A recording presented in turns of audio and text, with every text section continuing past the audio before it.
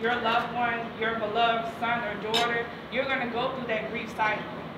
But I believe that the good news in all of this is that through that night season is that we have a God that's going to give us peace. And we're going to have a God that's not going to judge us for how we feel, right? Even if you're going through this season that you feel like, listen, God, like, forget all what people saying. Like, I don't care. Like, this was taken away from me, and this is what I want to do. We serve a God that is even able to hold us in that season. So, find joy in that, right? Understanding that forget what you were told. Like, it's not going to be you wake up one day and then joy's going to come. But it's just going to be a season. But I truly believe that as we do our part in the world and get in alignment, and then you also trust God to sustain you through this season, that's where you're going to get your memories from. That's where you're going to get that encouragement during those days that you feel like you're going to get up. When you wake up the next day and you just have a bad day. Because I heard you when you correlated. And we say that a lot in regards to, you know, God gave his only begotten son. But like you said, Jesus came back, right? And that's real, right? So we have to even make sure that when we're even telling people the word of God, that we're even being sensitive and explaining in a way that people can understand that God is still God through it all, right? That your child may not come back, and that's the reality, right? Right. But what has God given you to hold you? And I believe that God has given you that peace and that joy that will come through God.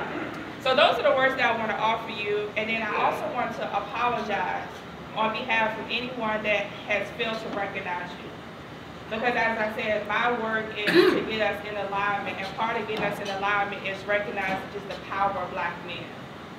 I don't think that we're going to heal until we really create spaces and positions for our men to come back in the center of all we do. So I want to apologize for those that did not recognize you, those that bypassed you, those that felt like they needed to give more care to the mother or the grandmother, because you matter. I couldn't imagine a life without my dad. And like I said, a father's love is a different type of love. So I want to acknowledge just all that you're pouring into your family. And I want to acknowledge you. Yes, sir, Chef Mike. And I want to know that, and you know that I will. How you doing, brother? This is Chef Mike with Steakhouse. Go ahead and introduce yourself. Yeah. Hey, Chef Mike, ML Steakhouse, supporting the community. Yes, sir. This brother supported the fathers 2 times. Yes, sir. Come on down here. It's at 4th and Broad, 328 East Broad Street. Some of the best food cooked right here. Right. This is a community man. He partners with the community. Right. Definitely a good dude. Yes. Thank you, sir. One love. One love. I want to open up this portion by simply saying, I see you. And sight comes to us not because we have 2020 or 2015. Sight comes to us because we hear one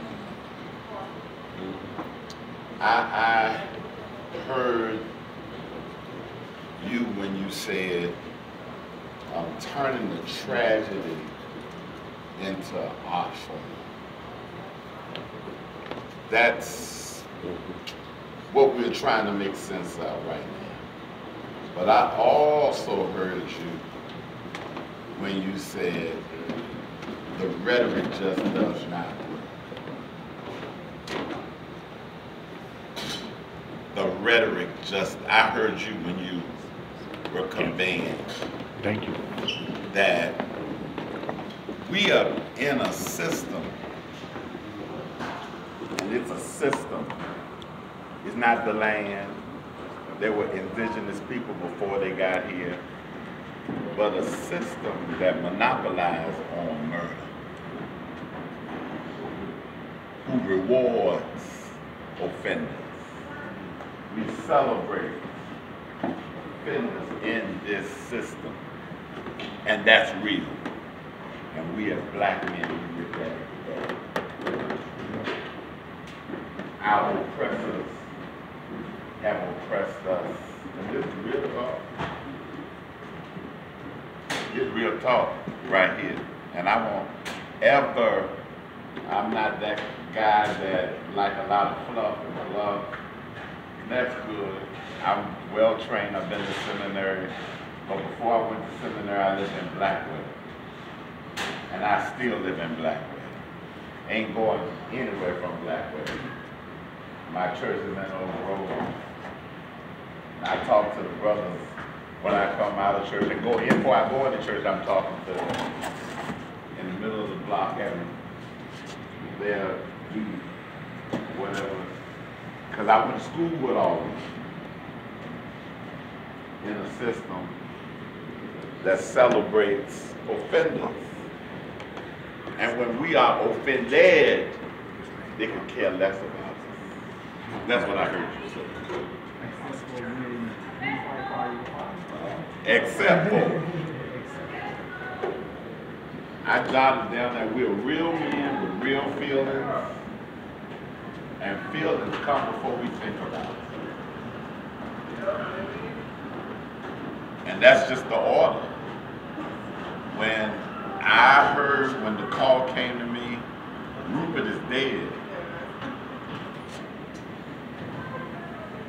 Rupert is, and the first thing came to me, he's too young. Who killed him?